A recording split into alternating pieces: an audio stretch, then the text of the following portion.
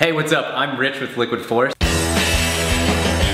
And what I love about the Mission Control Bar are the detachable floats, which gives a more direct connect feel to the kites, the below the bar swivel, which makes it really easy to untwist the lines, and the super sick color scheme of celeste and charcoal gray. I'm Jason from Liquid Force, and why I love the Mission Control Bar is its simplicity. Simple, lightweight, one-piece molded composite bar, really easy, simple sheeting in and out, a very simple to use D-Power cleat here, and the whole thing works seamlessly with all of our kites.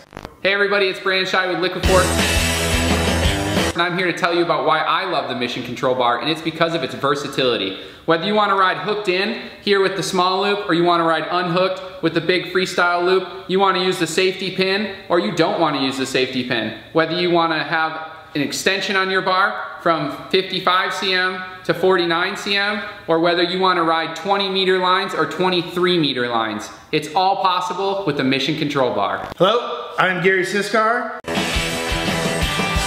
And what I like about the Mission Control Bar is how safe it is. So the first thing I want to show you is, boom, easy push away release. What also happens with this push away release is if you're anywhere above 90 degrees and pointing upwards, the hood stays up. To engage it, you simply grab onto the rotor head and the main line, push the loop up into the cavity and it resets.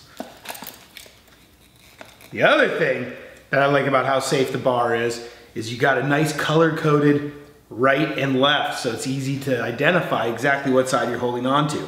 The next thing is the TPU ends. That's really safe because they're nice and soft. So you're not going to injure yourself or injure your board in any type of crash.